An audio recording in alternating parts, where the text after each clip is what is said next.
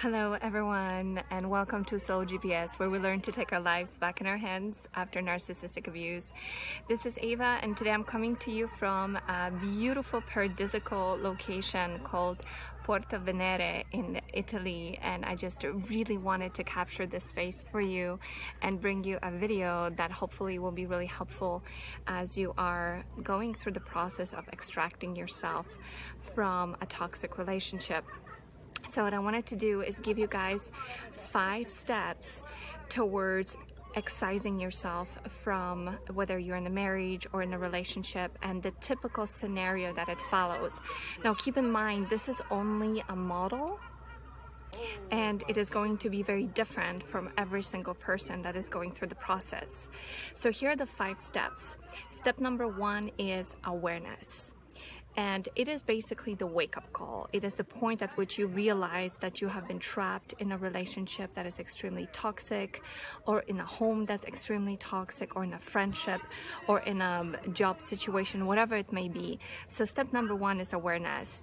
And this is the place that we tend to also get in touch with perhaps our desire for what it is that we want to have in our life, and realize that our desire and the situation in which we're in is completely not in alignment, right? This is also the point where maybe we become aware of what our needs are, or actually the fact that we do not know what our needs are, and especially that our needs have never been really addressed in this relationship. It's always been about the other person.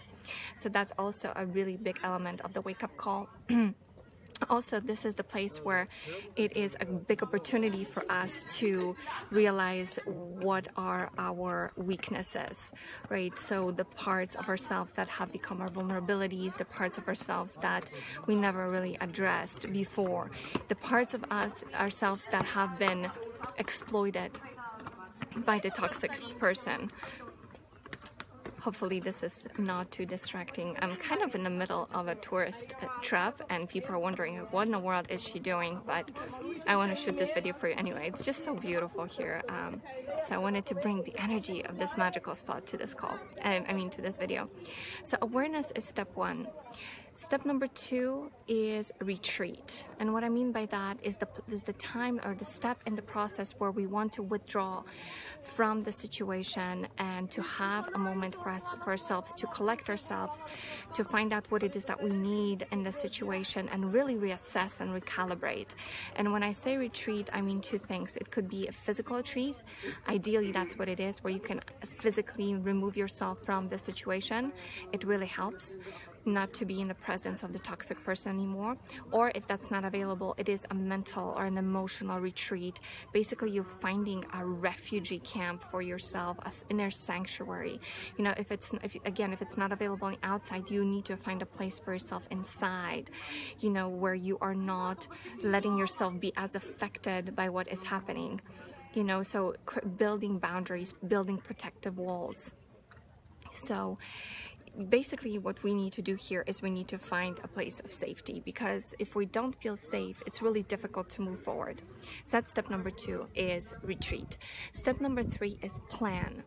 This is where, after we have had the opportunity to get some distance from the situation, we're starting to make a plan of what it is that we need to do in order to prolong this sense of safety, to not have to come back and re-traumatize ourselves, by being in the presence of the toxic person.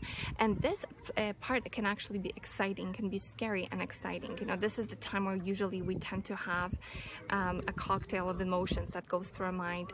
On one hand, we are getting excited about the prospect of freedom, the prospect of being away, the prospect of having the ability to have a new life. But at the same time, we're still, one foot is still in the past and is still entrenched in this really difficult scenario.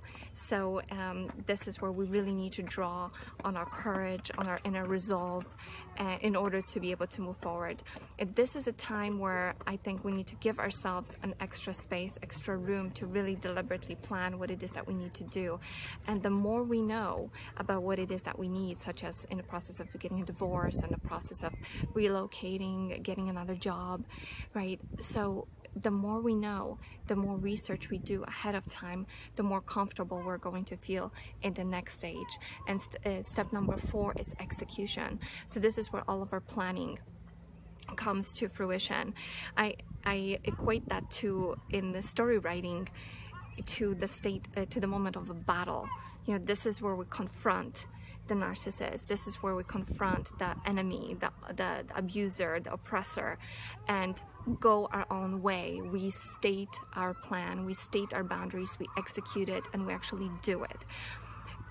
So, of course, when we're looking at a story or a movie, this actually really follows the master storytelling, hero's journey type plan, which is what I wanted to really present it to you this way, to show you that really this is, you are living through your hero's journey while you do this.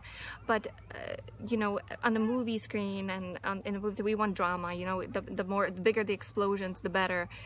In this case, it's exactly the opposite. You want to do it as quietly, as clandestinely as you possibly can. So ideally, you know, maybe you move out when they're away on a business trip, right? Or you just block them and you just do not let them get to you in any other way. Again, if it's just, say, a boyfriend, right? You just completely vanish. It's like poof, cloud of smoke, you're gone, and they don't have a way to get to you, because you can get re-traumatized if they start hoovering you. And of course, what tends to happen is they're going to be the sweet words, there'll be the pity ploy, whatever it is that this narcissist is used to playing this game with. They're going to pull out all of their artillery and, you know, start to use it against you, because again, they know your weak spots, and they're going to do everything they can to get you back. So the key is to not fall for this, and the best way not to fall for this is to not expose yourself to their manipulations.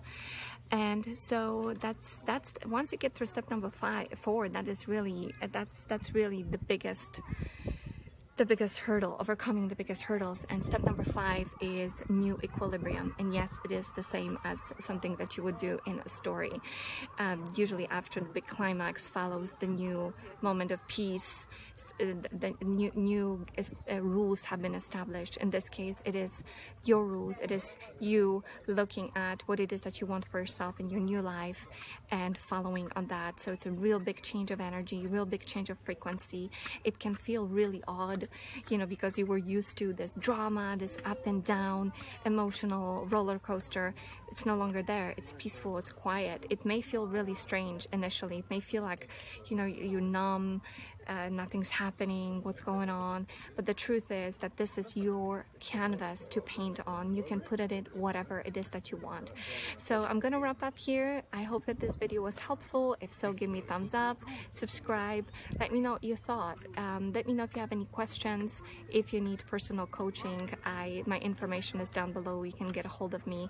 Greetings to you from Italy again. Big hugs wherever you are. I'm sending you all my best, and remember to let your inner compass guide you, and I will catch you in another video. Take care until next time. Bye bye. Ciao ciao.